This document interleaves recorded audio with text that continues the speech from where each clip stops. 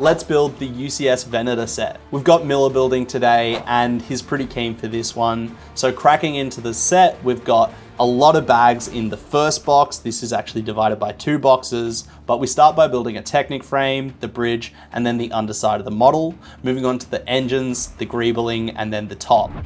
This thing looks absolutely awesome, and you gotta love that Captain Rex minifig that's included. The engines look awesome, and all around this thing is just packed full of great details.